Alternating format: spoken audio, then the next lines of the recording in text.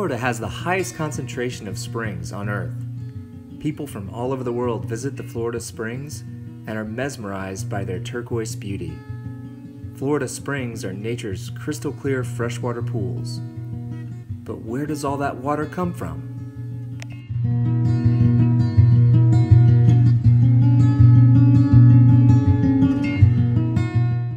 Florida was under a shallow sea for millions of years. Over time, shells and corals were deposited on the bottom of the sea and formed the sedimentary rock called limestone. This limestone bedrock is easily dissolved by acidic water, and that creates many tubes and channels for fresh water to flow and be stored underground in what is called an aquifer. The Floridan Aquifer covers 100,000 square miles and reaches from all of Florida over to southeast Alabama, southeast Georgia, and even up to southeast South Carolina.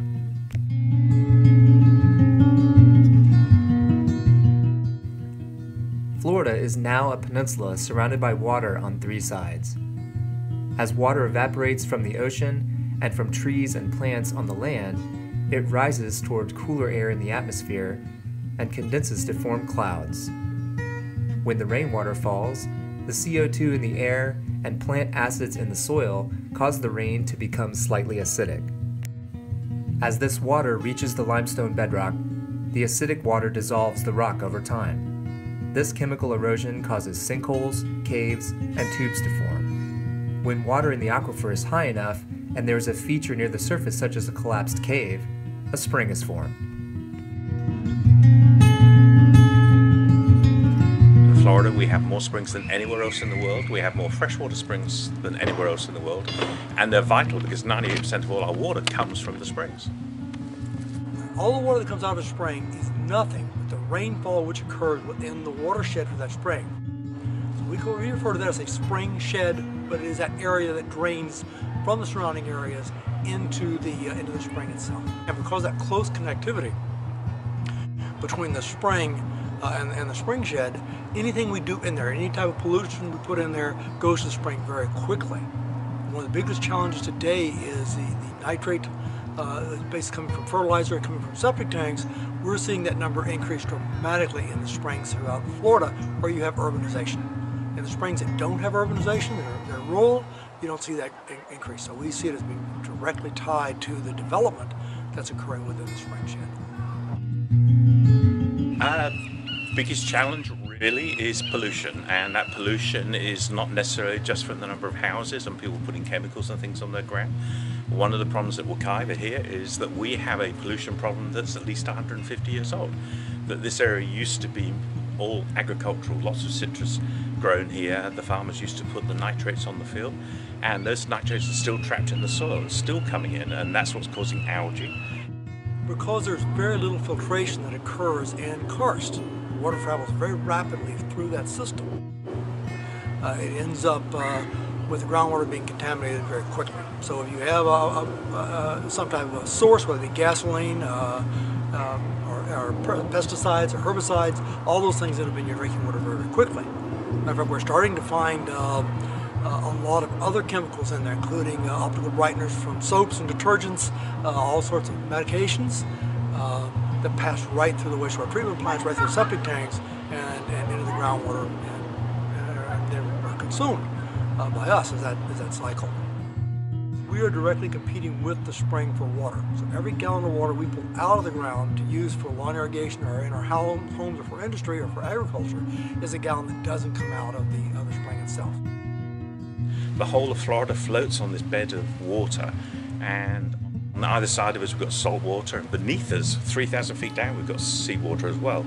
And the problem is that it's all encroaching, so there's more seawater and less fresh water. And it really is important because that's where we get all our drinking water from. And what is scary is that in the last 10 years, 17 springs have disappeared completely because water levels have dropped.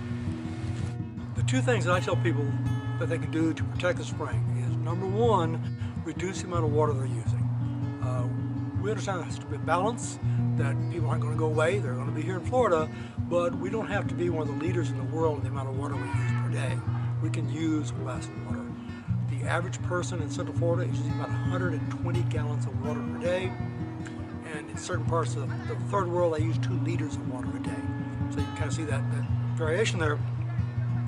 So it's important that we learn to manage the water, and then we need to reduce the amount of pollution we put into it. We've got to get the septic tanks out of the spring sheds, ultimately connecting to sewer, providing higher treatment. Very, very important to do.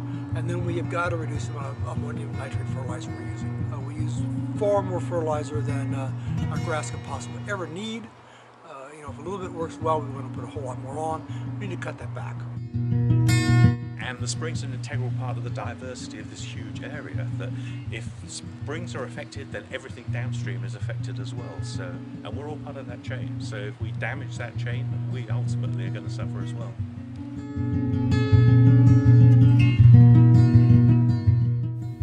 The springs are a window to the aquifer.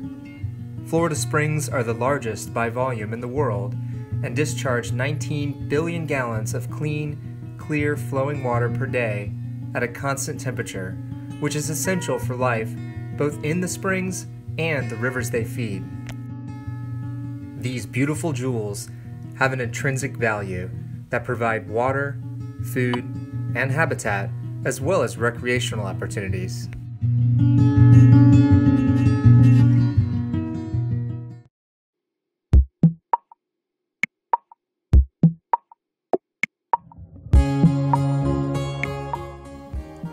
We can all do our part to protect our freshwater supply and our springs. Reduce the size of your lawn. 50% of water withdrawn from the aquifer for public supply is used to water residential lawns. Switch to Florida-friendly landscaping with native plants. This will reduce and even eliminate the need to water and fertilize your yard. Upgrade your septic system and connect to municipal waste treatment when you can. This significantly reduces algae growth and greatly improves water quality. Conserve water at home, work, and school. Install aerators on sinks, fix plumbing leaks, and upgrade showers and toilets to low water models. Don't let water run while brushing teeth, doing dishes, and shaving. Dispose of waste properly to prevent contaminants from entering into the spring shed. Spread the word about our treasured Florida springs. Visit a spring. Teach children and friends and family about the springs and how to protect them. Together, we can ensure a clean, clear future for Florida's springs.